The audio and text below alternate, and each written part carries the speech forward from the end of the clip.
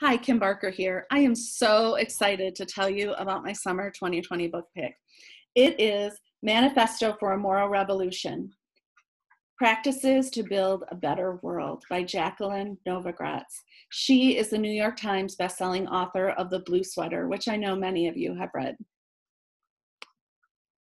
This book is an essential list of leadership practices for everyone who wants to do good in the world. And that should be us all, right? One of my friends from my SMART group, as I call it, downloaded a discussion guide on this book.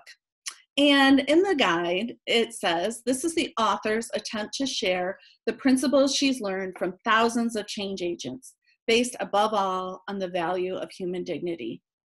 In the first chapter, Ms.Novagratz said, if you're not sure what to do, just start. I love that. One question is, what would you do if you could happily spend the next 40 years of your life working on it? If you're not sure the answer to this question, just start doing good. Life will guide you in the direction you need to be. These guys arrived in Africa, and the local government asked them to make something of a closed-down chicken processing plant.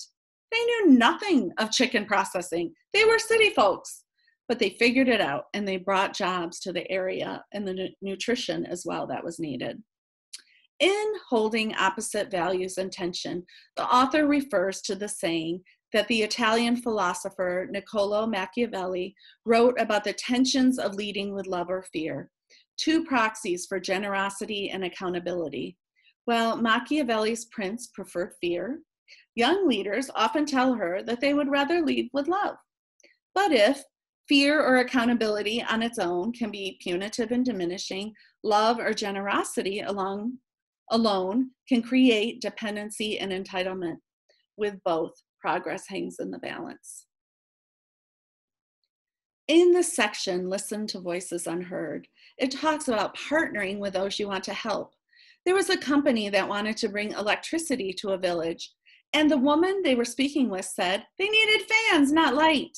They needed fans to keep the bugs away when they were at home, doing their schoolwork, etc. Fans were the most important, then lights, she told them.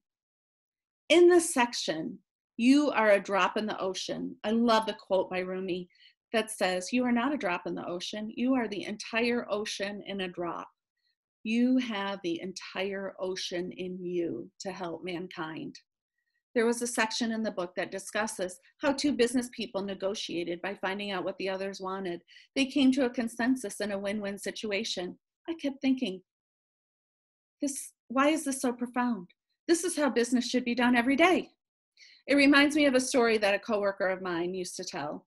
She had one orange in the fruit bowl, and both of her daughters came running into the kitchen wanting the orange. After some investigating, she discovered that the one daughter wanted the orange because she had just worked out. The other one wanted the orange rind for a recipe that she was going to be making. After a very short amount of interest-based problem solving, the solution became win-win. That is how so many things should be done today. Everything should be done that way. I just love the manifesto. It starts by standing with the poor, listening to voices unheard, and recognizing potential where others see despair. It demands investing as a means, not an end, daring to go where markets have failed and aid has fallen short. It makes capital work for us, not control us. It thrives on moral imagination, which is the humility to see the world as it is, and the audacity to imagine the world as it could be. It's having the ambition to learn at the edge, the wisdom to admit failure, and the courage to start again and again and again, if need be.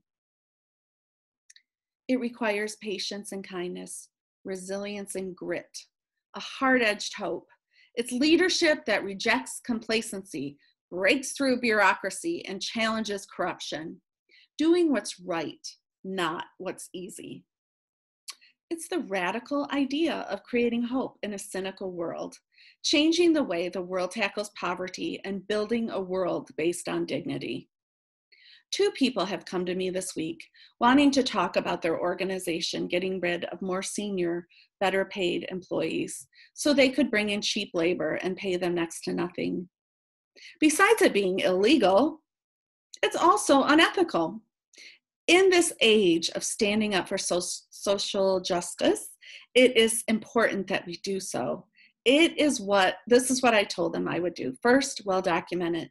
You have to prove it on paper using data, of course, because we all know that data is our friend. Second, share this information with a compliance hotline if there is such a thing at the organization. Third, let the organization know that this is happening and people are becoming aware of this. Always remember that there is strength in numbers, but still try to do so anonymously if possible. Fourth, file a report with the EEOC. Fifth, make the media aware of it. An organization should value their senior elder employees, but let's say they want to trim the payroll. Then give incentives for the older, more senior employees to retire and not just push them out. When I was a hiring manager, I would always try to partner a younger, less experienced person with a more senior employee. I wanted them to learn everything they could from the older employee and from the younger employee. Older employees were like gold to me. As the manifesto says, we need to build a world based on dignity. We need to stand up for what is wrong now more than ever so we can create a better world for us all. This book encourages each reader to write their own manifesto. I think that is such a great idea. Please get this book today and begin reading it. You will be so glad you did. Thanks.